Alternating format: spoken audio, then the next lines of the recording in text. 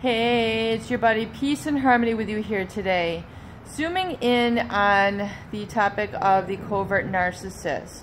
What are really the dynamics going on? How do they abuse? How do they serve to control and manipulate people in their environment?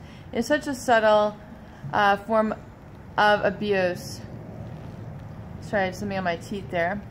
It is such a subtle form of abuse, and it is so destructive, it is so hurtful to people. It can be crippling in nature, it can be devastating in nature. So we really want to explore and expound this so you can understand the inner workings of it, so that you're not perpetually and repeatedly being abused by these types of people, so you can learn to identify it moving forward. Now, the covert narcissist has a very quiet veneer, a very sort of submissive veneer to their personality. A lot of people mistaken it for the strong and silent type, the reserved, the aloof, the very self-contained, the autonomous, the independent. Yet there are people who are like this, very much so in life, who are maybe more introverted in nature.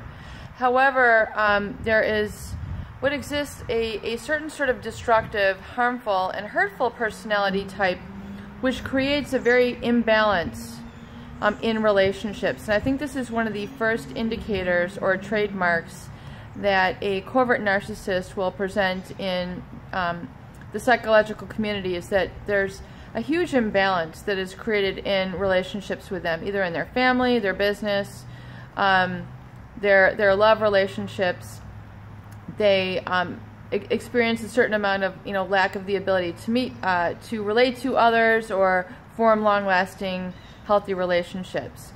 So the covert narcissist, although outwardly quiet, outwardly demure, outwardly very shy, outwardly very buttoned up, lurks within them a sort of feeling that they are better than others, and that to acknowledge the needs of others is a sign of weakness. It is a waste of time.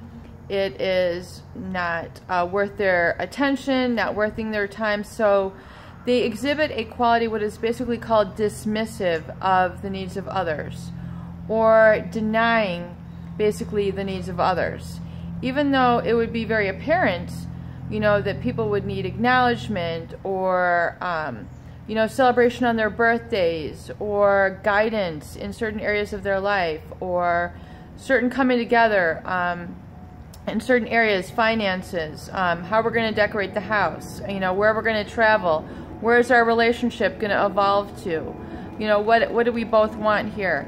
The covert narcissist has such an outward shell and cloak of submissiveness that there creates an imbalance in the relationship, where one is essentially keeping control and manipulating others through this severe quietness. And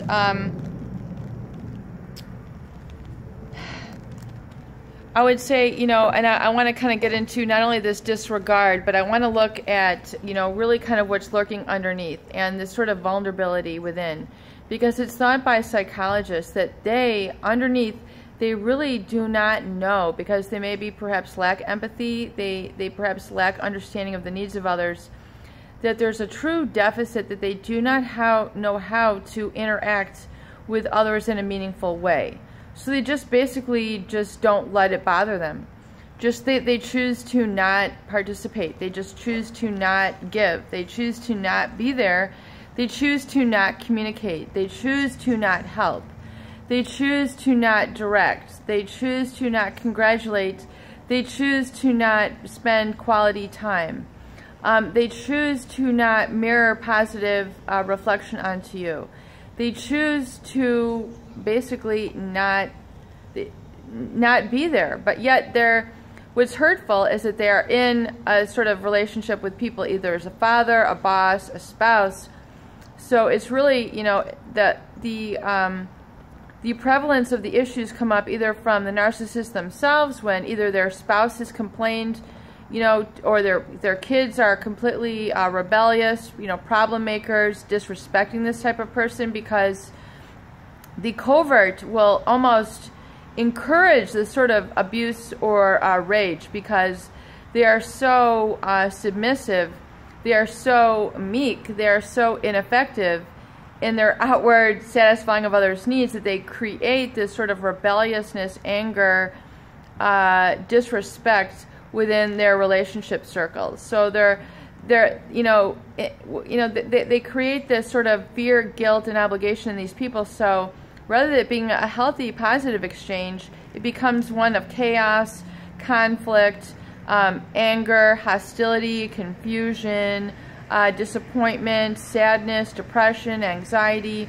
So all the negative things, which basically keep people stunted, keep people, down and out and angry and not really fulfilling their destiny, that the real issue, where we really see a lot of hurt and damage done by this type of personality. But meanwhile, the covert narcissists, they're, sitting in their tower, they've got everything they need, they have all the food, shelter, items that they need, they're pursuing their interests, but they're really kind of their undergirding sense of complete disregard for your needs is really what's injurious. So it's almost like, I call it, abuse by omission, which is a very gentle way to put it. It's a true form of neglect. It's almost like they're starving somebody for attention. They're starving somebody for acknowledgement. So this deficit, it's literally, worse than like starving for food. They're starving for an emotional connection. They starve these people out. Basically, they're creating a sort of emotional anorexia within these people. They're causing them to fast emotionally. They're causing them to do without. How can you function without the emotional component? There's been, different studies of in psychology of monkeys who were raised, and this can be seen in infants as well. But that, the monkeys these baby monkeys, they could either go to a wire monkey. So imagine like a wire replication of a monkey, maybe made out of like hangers, like it's a wire monkey with food pellets in it. Or there was a soft, furry, cushy, terry cloth sort of monkey without food.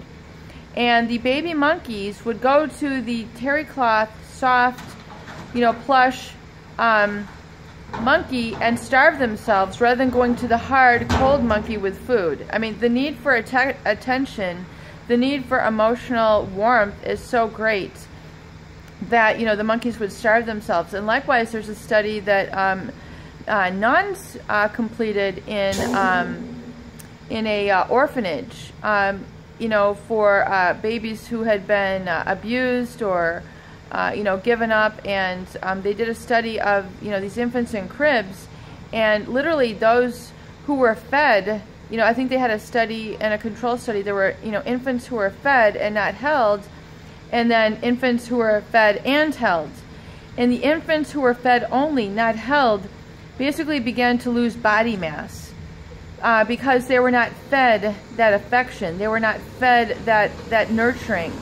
They were not fed that, human touch, which is essential for human growth. So there's so much in those two studies. So the covert narcissist abuses in essentially these types of manners. And it creates the deficit, creates the control, manipulation, and then the feeling of insuperiority, fear, and guilt within their victims. Peace and harmony with you here today. I hope these videos help. Please share and please subscribe for more great tools, videos, discussion, and support.